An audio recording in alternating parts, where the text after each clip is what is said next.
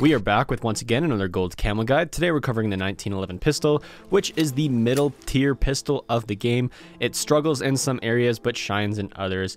Other than that, it just lays in the middle as an average pistol. The hardest part about getting gold on the pistols is leveling them up.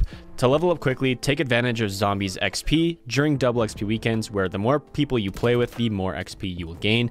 And in a game of 45 minutes long, you can get the pistol almost to max tier just in that short amount of time. Even though leveling up in zombies is easier if you're more of a multiplayer player, play in whatever playlist or game mode you excel at just to level up your pistol as fast as possible so you can get right onto the camo grind. For attachments while leveling up the pistol, I highly recommend using the attachments that benefit your playstyle, whether that means you increase your ADS times and movement speed times and sprint to fire times if you're more of a rusher player, or if you like to hang back. Even with pistols, you can add those attachments that will increase your bullet velocity. What I run is attachments that is a healthy balance of the two, where I can get in and rush really quick, as well as manage my own at long distance. The pistols aren't that hard to manage, especially in hardcore, which is the best game mode I highly recommend to work on camos, is hardcore domination or hardcore Nuketown 24/7.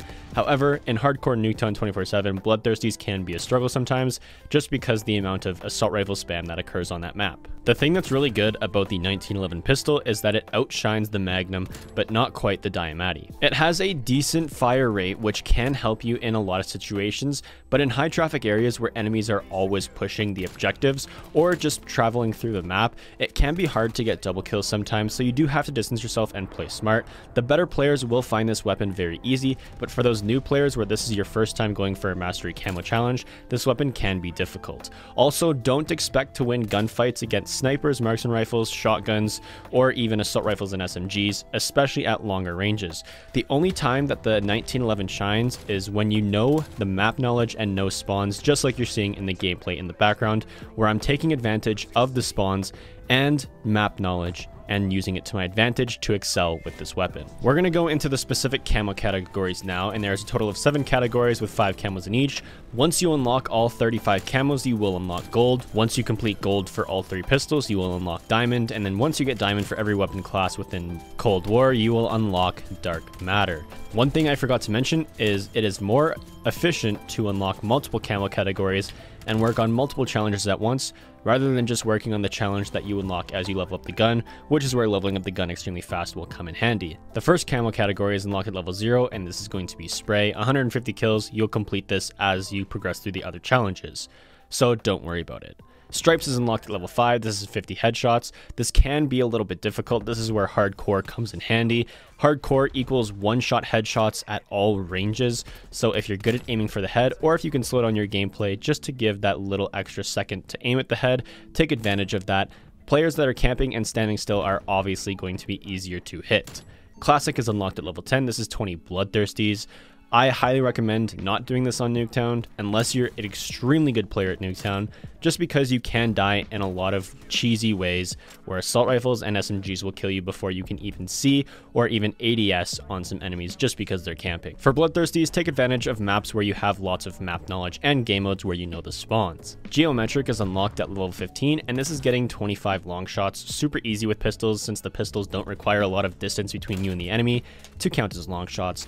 I highly recommend actually playing in the new playlist that is out right now within Season 1, which is Raid the Mall, which includes the 2 maps, Raid and the Pines. They're big maps and have lots of areas to get long shots with pistols.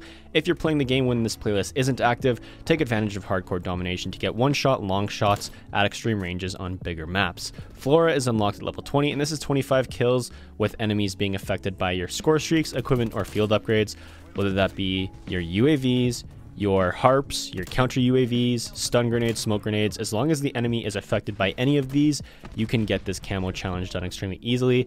What I recommend doing is actually using a UAV, getting as much kills with the UAV as possible while it's active, saving up for your counter UAV. Once your UAV is done, run the counter UAV.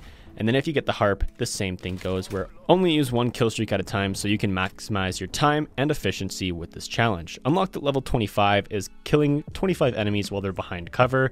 These enemies just have to be head glitching or camping behind a barrier while they're trying to shoot you.